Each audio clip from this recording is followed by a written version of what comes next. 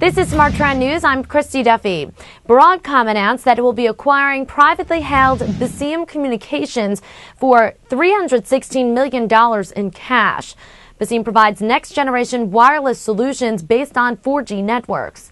Beceem recently announced the industry's first 4G multi-mode platform that can support both LTE and WiMAX 4G networks, supporting peak broadband download speeds of up to 200 megabits per second.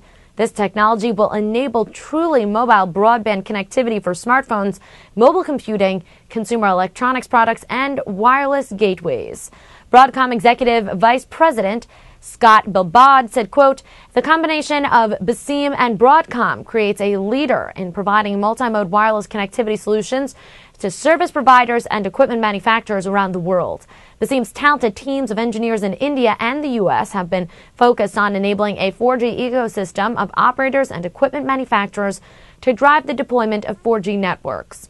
We look forward to adding their innovative technologies to our product portfolio and providing these technologies to our customers." Smart Trend is bullish on shares of Broadcom, and our subscribers were alerted to buy September 9th when the stock was at a price of $34.13 per share. The stock has risen close to 8% since that alert was issued.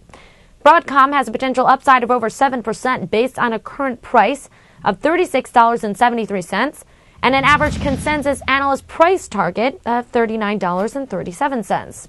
For further updates, make sure to subscribe to our YouTube channel. That's Trade the Trend. This is Smart Trend News, and I'm Christy Duffy.